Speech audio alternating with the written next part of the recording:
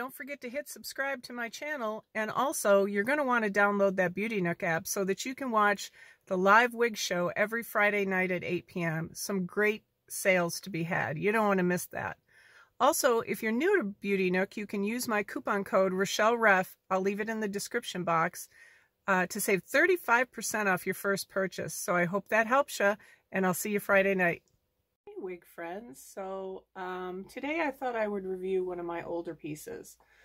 Buying wigs gets expensive, so we're going to have to start going through the old wig closet to see what I got. Disclaimer, I want to tell you right from the get-go, this is not a big head friendly wig. I don't even know why I still own it, other than I love this wig, so I haven't been able to bring myself to sell it because I do love it. And I can wear it for shorter periods of time before it starts, you know, squeezing my head too tight.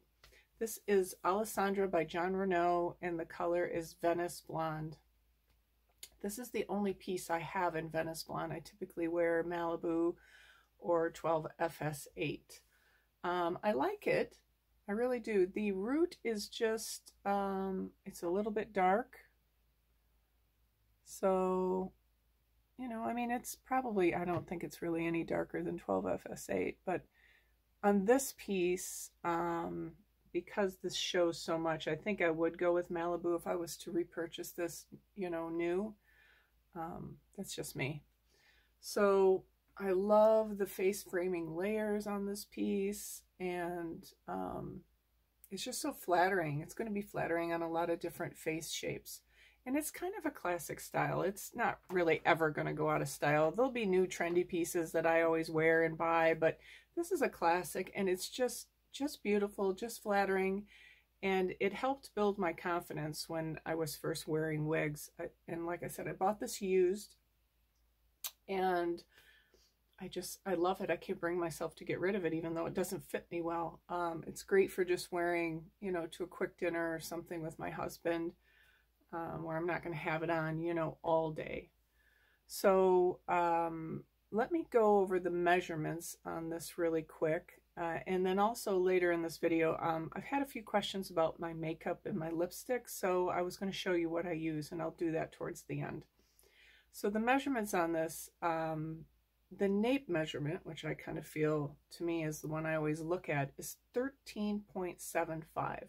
So this wig is not overly long, which I like also, because I'm about to turn 55, and sometimes those longer wigs, I feel like they're getting harder to wear. And this is just a great length. And wigs tend to run shorter on me, so do keep that in mind. The front, the bang area, is 8.5. The crown is 13.75. The side is 10.5. And the overall weight is 5.3 ounces. The density feels light to me. It doesn't feel heavy to me.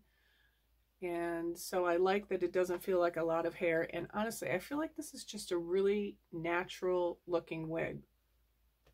Like I said, it really boosted my confidence when I first started wearing wigs. It has a full mono top, so you can part it anywhere you want, and it's just a wefted cap. But like I said, if you are average or below, you should be fine in this piece. I am an average large at 22.5. Plus I have a lot of curly bio hair I have to stuff under this cap. So it's just a little tight on me. If this was any other wig, or I liked it any less, I would have sold it by now. But I just love it. So I've actually contemplated cutting or doing something to it to try to make it bigger. That's how much I like it. Like I said, if I were to repurchase it, I probably wouldn't get this color. I like this part. I just feel like this is a little bit knotty because it's dark. And I like to wear my hair sort of pushed back into a contour. So when I order 12FS8, for example, I'll order that on a piece that is more swoopy and it doesn't show here, because I like the contrast that it offers. If I'm going to order a piece that this is going to show, I'll go with Malibu. or I feel like I'm going to be pinning it back because Malibu has a lighter root.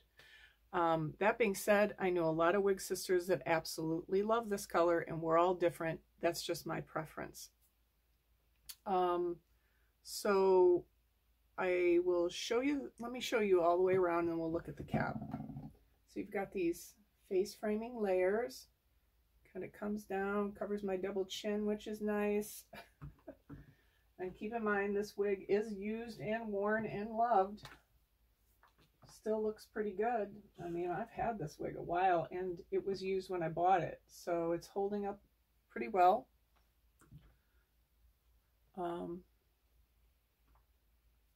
Kind of see these layers, and it's very flat to the head. With all the layers, you could, you know, pull it back. Cute, that's very cute. You could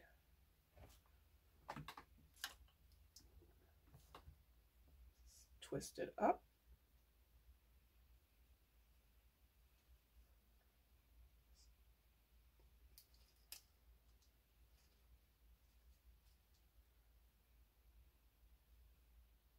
You can adjust this to make this lay how you want. That's very cute. These layers make it real easy to pull it back. I get very poor coverage on this piece because it pretty much basically doesn't fit me. The ear tab,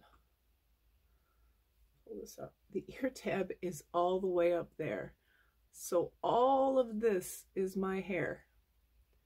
And my hair is lighter, so I take, basically looks like eyeshadow, but it's root powder, and I go in and I darken that.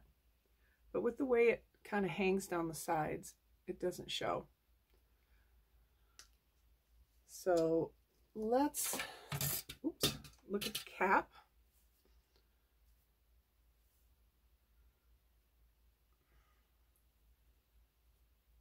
It is a nice full mono top, so you can part this wherever you want. And the density is really nice. It's not too thick. I haven't done anything, nothing's been done with this part. You can see it really well. It has these ear tabs, nice big with the metal. It's got an extended nape. Now, it has Velcro adjusters, and I have these bad boys completely, like, unhooked. They're just, I've contemplated cutting this or looking up some videos on how to make this bigger because I do really, really like it. And if I did figure that out, I would be inclined to buy a new one in a different color. So, she's so pretty. Oh, so pretty. And like I said, it's just a classic style. This style is never really going to go away. It's just a simple, you know, face framing layer cut. So let's talk about, real quick, my lipstick, because y'all keep asking me. To line my lips, I use this Superstay ink crayon from Maybelline. I have it in a pink color and sort of a brownish for a nude lip. I'll line with that, and then I use this, and this is very inexpensive, NYX. It's very matte, and I use, like, it's a light tan one, beigey, and then I have one that has just a slight pink tinge to it, and I know you're going to ask me the name. So the pink tinged one is Spirit, and the other one that's kind of beige is called Timid. And then on these, the pink one is number 25, and then the brown one, or it's not really brown, but it's 10. It's kind of a nude color. So those are my favorites that I use a lot. But the biggest thing that I absolutely love that I wanted to tell you guys about is this Almay Goddess Gloss. Okay, this color is called Fairy, and it's a pink with little gold flecks in it. It is so pretty. I love it. So I just started buying some of the other ones to check them out, and I like them all, but this is definitely my favorite. So highly recommend that. And I'm really kind of weird about glosses. This doesn't bug me. And every time I put it on, I'm like, it's so pretty. So yeah, I wanted to just tell you guys that instead of writing it all out, because I'm kind of lazy like that. So it's just easier to tell you and show you. So listen, ladies, if you are enjoying my content, please subscribe. I'm trying to grow my channel. I'm second guessing whether y'all really want to see my content, so please subscribe, drop me some comments. You know, I appreciate your feedback on everything, and just let me know if you guys want me to keep going.